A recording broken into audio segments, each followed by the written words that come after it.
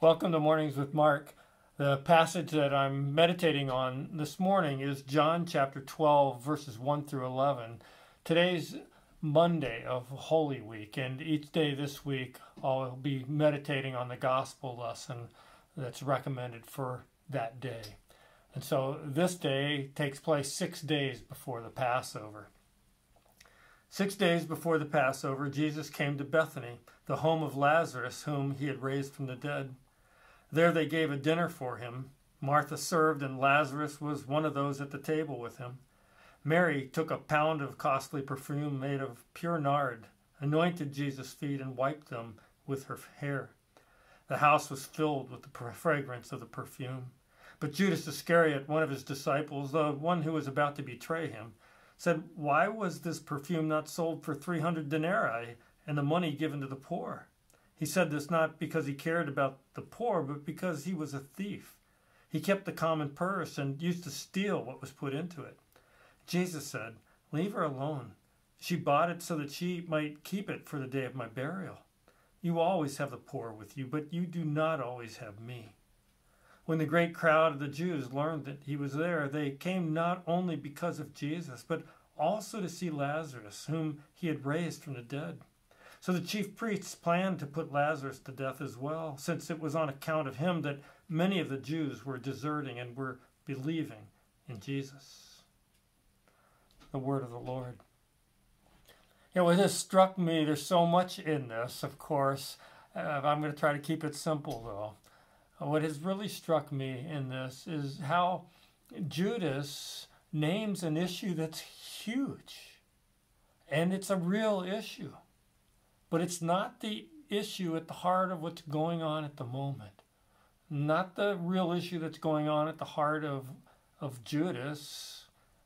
And not really at the heart of what's taking place in that room. Dealing with poverty, helping the poor is important. That's always ongoing, a huge issue for us to be wrestling with. But sometimes what we do is we take these big issues, these other issues, and we kind of throw everything into that and don't deal with what's really happening right here, right now, in us, among us, between us. And so we see this in our society right now like crazy, where there are major issues that we've got to wrestle, we've got to deal with, but we focus so much attention on those things that we don't deal with what's going on in our own hearts and in our own lives, just with each other. And we don't want to do one as opposed to the other. We need to do both. But even in families, we often just point our fingers, blame that thing over there, or the thing we're feeling so emotionally aggravated about. And the issue that we really need to be dealing with at the moment is something else. I love how Jesus here receives the gift that Mary offers him. And I hear God say it to me, even though my gifts and what I'm trying to do, what we're trying to do, all that's imperfect, it's never enough. We offer what we can.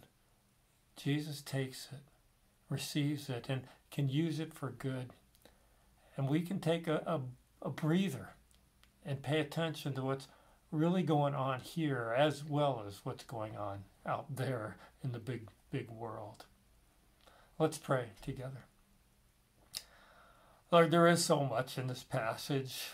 First of all, thinking of you heading toward the cross, aware of what's ahead, and of Mary giving such a costly gift to you that, maybe she could have, should have given something else, but she's doing the best she can.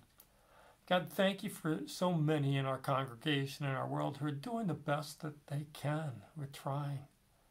And forgive us, God, for being so judgmental of one another and of not celebrating the gifts we give, trying to do better for sure, but also, Lord, not allowing ourselves to get caught up in issues that keep us from dealing with what's really going on in our own hearts and in our own relationships.